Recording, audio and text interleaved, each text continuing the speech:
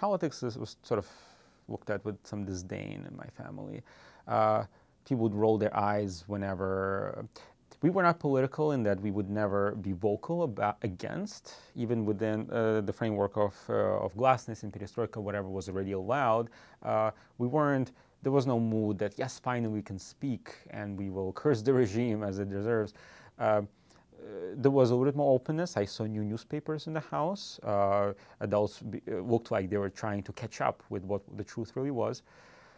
But to them, the essence of the Soviet Union is the fact that everything was over-politicized. Everything unnecessarily got a certain political color to it, and they were sick of it. The whole atmosphere was about not having politics there.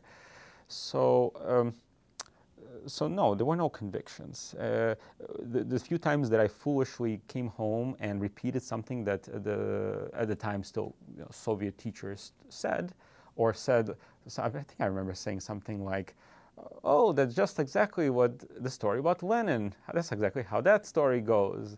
I saw this look of like, "Oh, give me a break. Don't bring this